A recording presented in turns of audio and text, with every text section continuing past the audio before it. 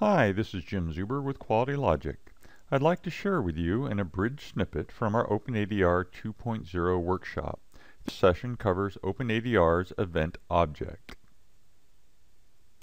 The event object is at the core of OpenADR 2.0 functionality. It is what contains the key information about a demand response event.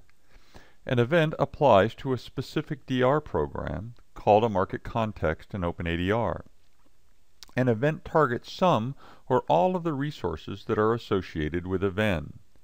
An event has a well-defined start time and duration, and an event has one or more signals, such as pricing, that trigger pre-programmed strategies when received by a VEN.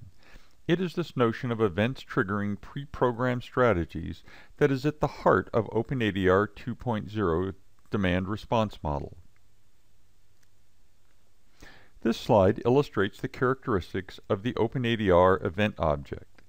Each event has a well-defined start time and duration and an effective end time. Events may have durations that describe how the load shed associated with an event ramps up at the start of an event or recovers at the end of an event. Events can also optionally define a randomization window, which requires each VEN to randomly select a start time within the window so that devices do not initiate their load shed at the same instant in time. Events move through states, starting with a far state, transitioning to the near state if a ramp-up period is defined, and then to the active state while the event is executing. Events can have multiple signals with one or more time intervals. Inside each time interval is an actionable value, shown here as the numbers 1 and 2 in the second signal. These numbers might represent moderate and high load shed respectively for each time interval shown.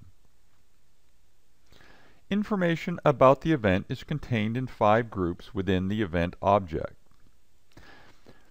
The event descriptor contains metadata about the event, such as the DR program name and a unique ID to track the event.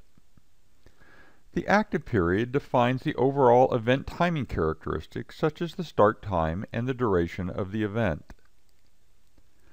The event signals themselves contain interval data with actionable values.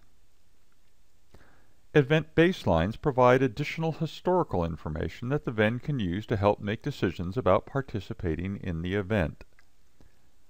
And finally, targeting information conveys the intended recipient of the event, such as all water pumps in a particular geographic area.